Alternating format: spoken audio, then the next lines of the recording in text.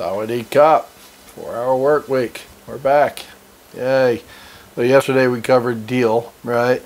Definition of what it looks like, the objectives of the new game, the overall framework. Elimination, which is time, how to manage your time and hack time. Automation, which leads to automated income that you don't have to be involved in to generate. Huge passive income is another term for that. Liberation, which is mobility, the freedom to go anywhere, anytime, even if it's nowhere. You know, just being in control of your ability to get out of the place you grew up in, which will definitely expand your horizons and make you a bigger, broader person, right? So he continues, I should note that most bosses are less than pleased if you spend 1 hour in the office each day. An employee should therefore read the steps in the entrepreneurial-minded deal, DEAL, order, but implement them DELA. So he switches the E and the A in the middle if you're an employee of a company right now. If you decide to remain in your current job, it's necessary to create freedom of location before you cut your work hours by 80%. Even if you have never considered becoming an entrepreneur in the modern sense, the DEAL process will turn you into an entrepreneur in the pure sense, as first coined by French economist J.B. Say in 1800, one who shifts economic resources out of an area of lower and into an area of higher yield. That's interesting. I've never heard that definition of an entrepreneur before. One who shifts economic resources out of an area of lower yield and into an area of higher yield. Yeah, just maximizing your yield or your return. That's a good definition. I agree with it. Last but not least, much of what I recommend will seem impossible and even offensive to basic common sense. I expect that. Resolve now to test the concepts as an exercise in lateral thinking. If you try it, you'll see just how deep the rabbit hole goes, and you won't ever go back. Take a deep breath, and let me show you my world. And remember, tranquillo, relax. It's time to have fun and let the rest follow. Tim Ferriss, Tokyo, Japan. Dude's writing this from Japan, right? The mobility. September 29, 2006.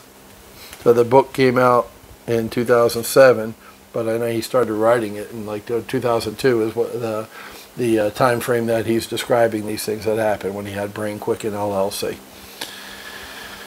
Where are we at? 2 minutes. Good. We're good. Chronology of a pathology.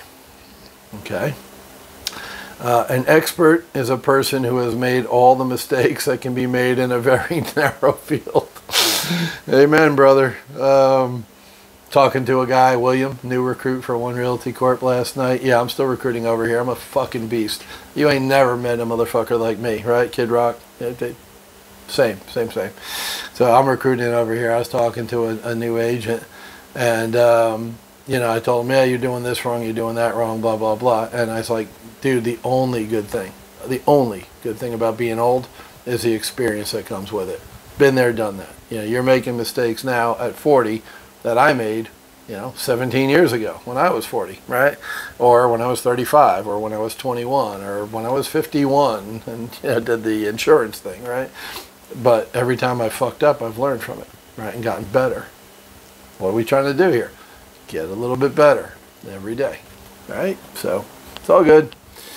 So yeah, I am an expert in that. I've made a shit ton of mistakes, and I've learned from them. And they can be made in a very narrow field, because that way you're going to run into that situation again.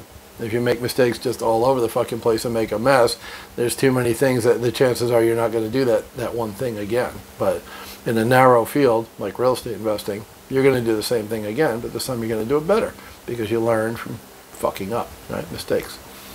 Who said that? Niels Bohr, B-O-H-R, Danish physicist and Nobel Prize winner. There you go. So he made a lot of mistakes I'm not familiar with his work, and I'm sure he did something great to get the Nobel Prize, and he did that great thing by screwing up a bunch of times. Next quote, ordinarily he was insane, but he had lucid moments when he was merely stupid. Yeah? Yeah, I'd say that describes me pretty good too, especially now. Losing my memory. Heinrich Heine.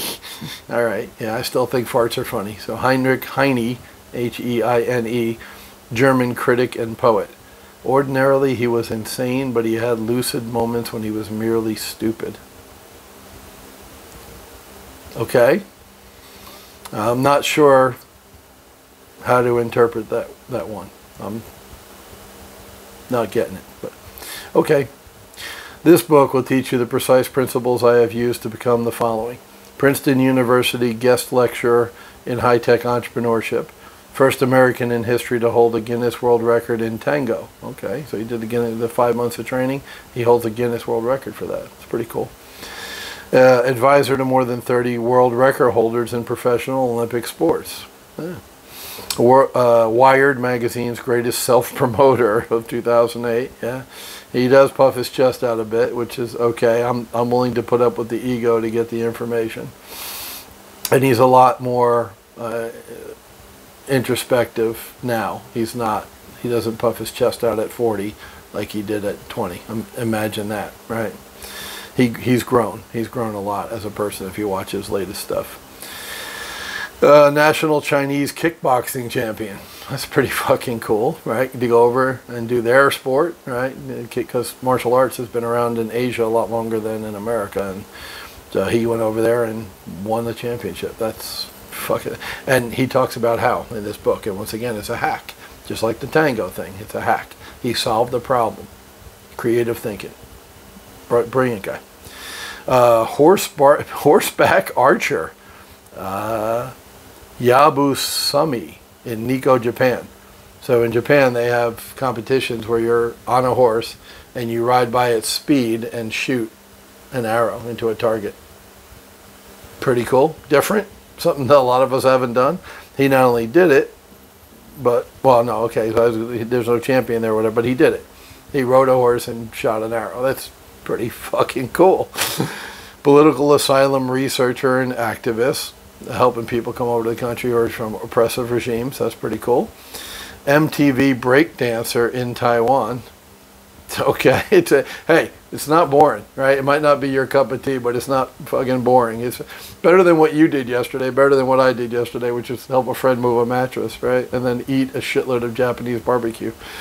So, breakdancer for MTV in Taiwan. Hurling competitor, hurling in Ireland. Actor on hit TV series. There you go. He got on a TV show in China and Hong Kong. Human Cargo is the name of the show. So looks like he has some fun in China, man, and Japan, and Taiwan, and Ireland. How I got to this point is a tad less glamorous. You know what? I don't know if I'm going to read this. Like 1977, born 6 weeks premature. Well, yeah, I guess it helps to have background. I'll plow through this. He was born 6 weeks premature, given a 10% chance of living. Holy shit. That's amazing. I survive instead and grow so fat that I can't roll onto my stomach. Holy shit. Wow. Little fucking butterball, man. And if you've seen the dude now, he's lean. He's been lean since he's written this book, so he obviously got that shit under control, but he's so fat as a baby he can't roll onto his stomach. Oh my god. A muscular imbalance of the eyes makes me look in opposite directions. Holy fuck. He was born like a mongoloid child. That's crazy. And my mother refers to me affectionately as tuna fish. Fuck me. Yeah, I'm going to hell because I laugh at shit like that. But man, that fucking mom calls him tuna fish. His eyes are all fucked up, and he's a little fat roly-poly baby. Oh my god, dude, this is insane. So far, so good. But he overcame, right? I mean, look at his life now. He fucking overcame a lot. 1983, nearly failed kindergarten because I refused to learn the alphabet. My teacher refuses to explain why I should learn it. opting instead for I'm the teacher, that's why. Yeah, I had a problem with that shit too, a lot when I was younger. I tell her that's stupid and ask her to leave me alone so I can focus on drawing sharks. She sends me to the bad table instead and makes me eat a bar of soap. Fuck me, I didn't know they still did that shit in 1983. Disdain for authority begins. I'm with you, Tim. Yeah, most authority has their head up their ass and don't know what the fuck they're doing. 1991, my first job. So what's it, 77 he's born. So 14 years old, he gets his first job. The memories. I'm hired for minimum wage as the cleaner at an ice cream parlor and quickly realize that the big boss's methods duplicate efforts. So he's life hacking at 14. That's awesome. I do it my way, finish in 1 hour instead of 8, and spend the rest of the time reading kung fu magazines and practicing karate kicks outside. I am fired in a record 3 days, left with the parting comment, maybe someday you'll understand the value of hard work. It seems I still don't. Good answer. Good answer. Now you can kind of see why he developed this thing, right? Because it's shit like that, which is all too common. I think everybody's got a story like that, right? Where they're in a fucking thankless dead-end job and the boss is all like, you know, I'm your boss, you got to listen to me, and fuck you, you know, you're an asshole, you're making 30 grand a year, I can make that in a flip, screw you. Still seems I still don't. 1993, I volunteer for a 1-year exchange program in Japan. So 16 years old, he goes to Japan. That's pretty fucking awesome. So there, once again, the mobility, the wanderlust. Not a lot of 16-year-olds go to Japan for a year. That's fucking strong. You could see what shaped him, what turned him into what he is today. Where people work themselves to death. That's true. In Japan, it's a phenomenon called karoshi, K-A-R-O-O-S-H-I,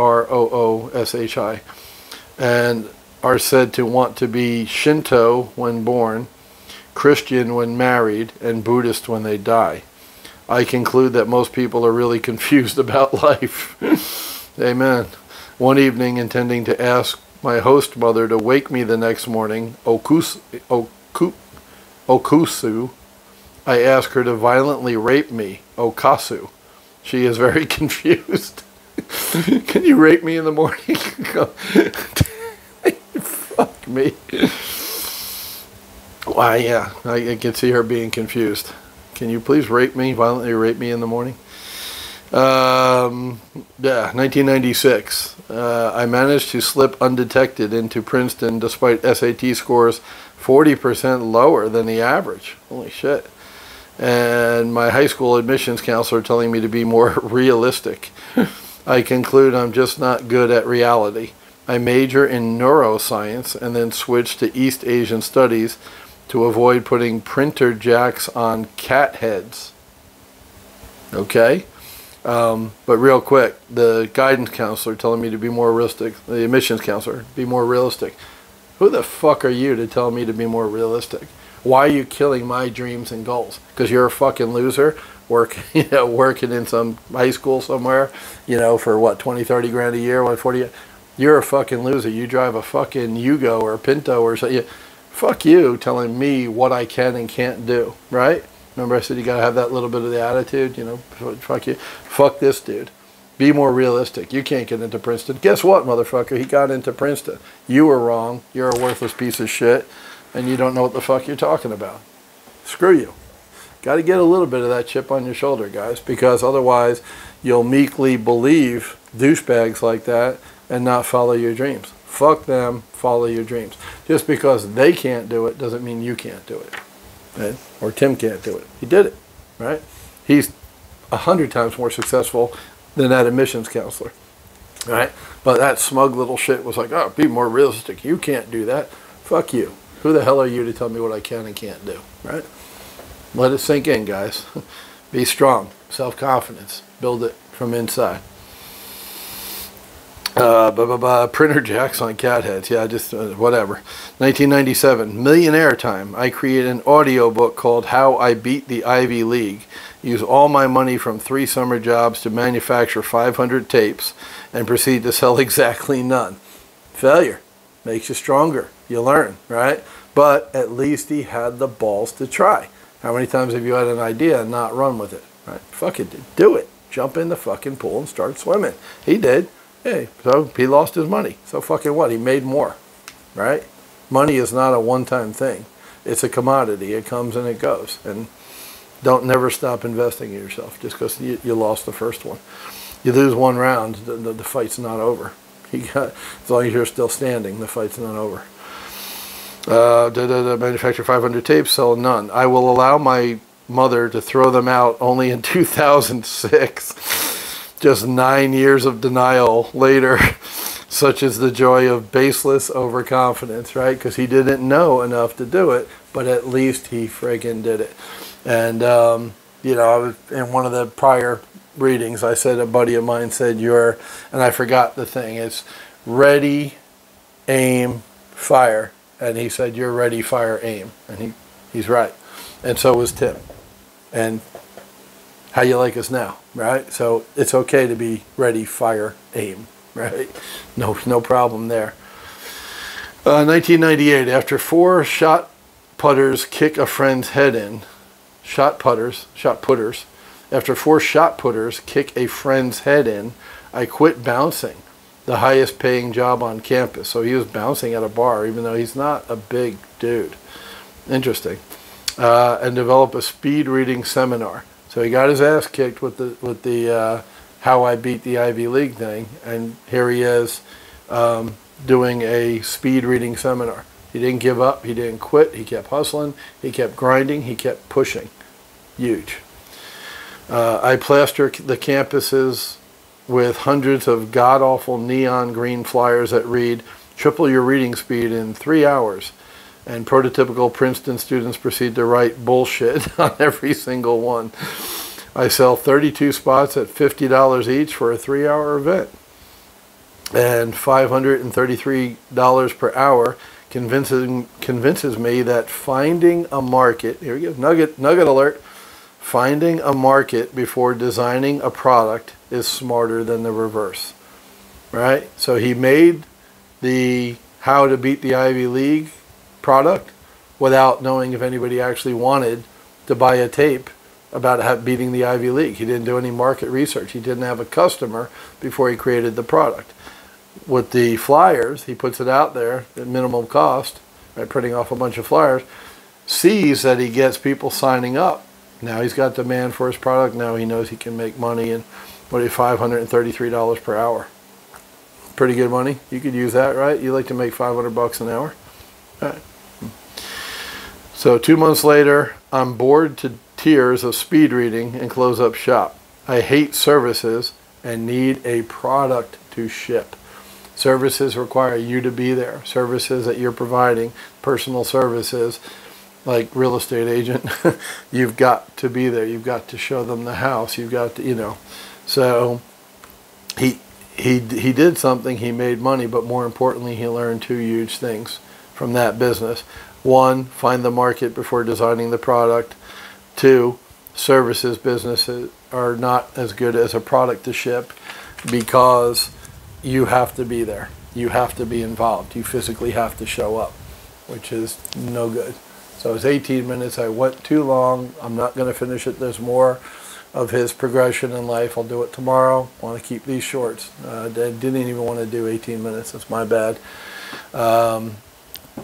That's it. That's it for today. A lot of good stuff, and I'm leaving it there because those are 2 really good nuggets. So if you get nothing else but those 2 things, we've accomplished something today.